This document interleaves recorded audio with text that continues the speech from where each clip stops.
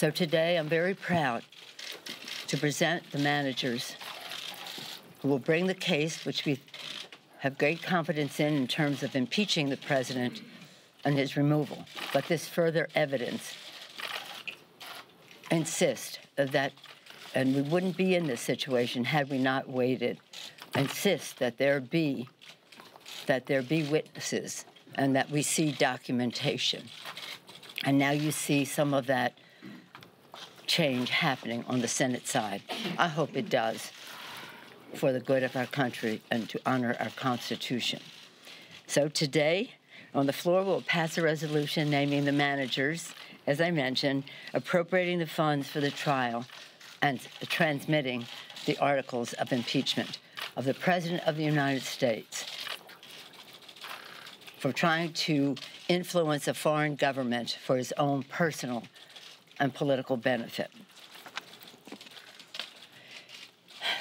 Chair Adam Schiff of California, our lead manager, Chairman Schiff is, as you know, chair of the Permanent Select Committee on Intelligence, is serving his 10th term in Congress.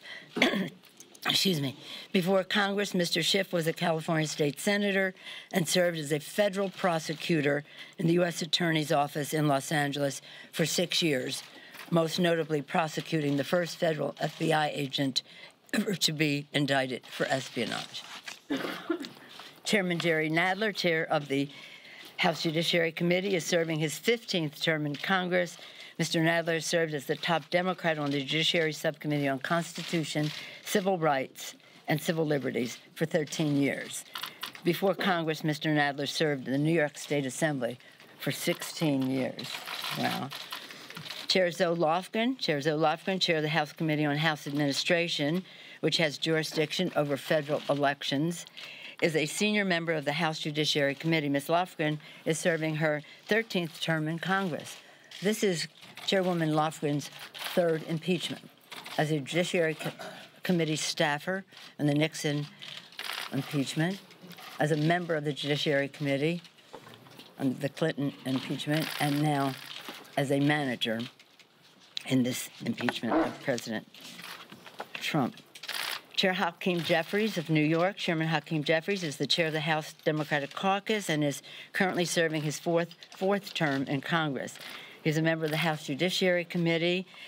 Before being in Congress, he served in the Assembly of New York for 6 years, an accomplished litigator in private practice before running for elective office.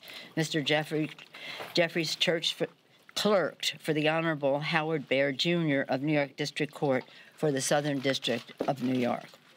Congresswoman Val Demings of Florida. Congresswoman Val Demings is a member of both the House Permanent Select Committee on Intelligence and the House Judiciary Committee. Ms. Demings serving her second term in Congress. Before Congress, Ms. Demings served as the Orlando Police Department for 27 years, part of that time as the first woman police chief in Orlando.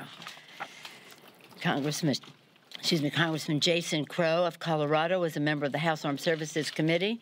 Mr. Crow served our country, bravely as an Army Ranger in Iraq and Afghanistan.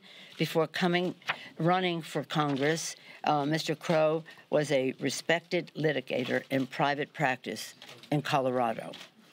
Congresswoman Sylvia Garcia of Texas. Congresswoman Sylvia Garcia is a member of the House Judiciary Committee. Before Congress, Ms. Garcia served in Texas State Senate previously. She was the director and presiding judge of the Houston Municipal System and was elected city controller. Ms. Garcia was later elected the first Hispanic and first woman to be elected in her own right to the Harris County Commissioner's Court. As you can see from these descriptions, the emphasis is on litigators. The emphasis is on comfort level in the courtroom. The emphasis is making the strongest possible case to protect and defend our Constitution, to seek the truth for the American people. I'm very proud and honored that these 7 members, distinguished members, have accepted this serious responsibility, again, to protect and defend for the people, defending our democracy. When we leave here, a little bit later, noon, will go to the floor and pass a resolution naming the managers officially. But I wanted to say more about them here and to say that the decision to come down in favor of litigators is necessitated by the clear evidence that we should have witnesses and we should have documentation, and we have to make the strongest prosecution, not only of our very strong case, but of all the information that has come forth since.